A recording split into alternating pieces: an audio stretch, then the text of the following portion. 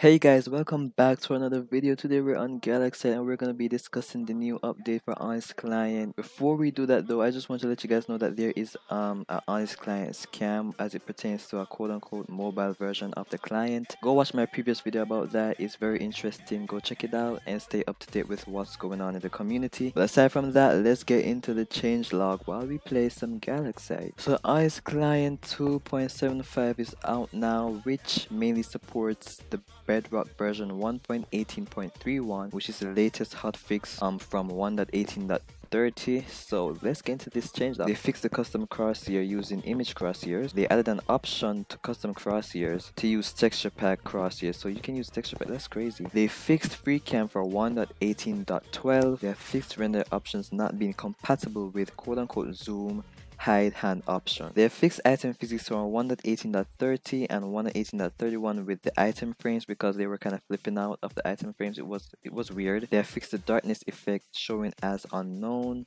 Is that how you do it? Am I doing it right? They have added the option to have round corners on most mobs. So in the meantime, I'm going to look for that rounded option. Maybe let's see this. Yeah, I don't know what they mean by that, but that was it for the changelog. Now I'm going to create a video on how to update the client. It's pretty easy and simple. It's gonna be up very soon. It's gonna be like up probably 5 hours after. Anyways, I hope you guys enjoyed this video. Don't forget to leave a like, share, comment, and subscribe. Join the Onix Client Discord server for more updates. I'll see you guys in the next one. Bye.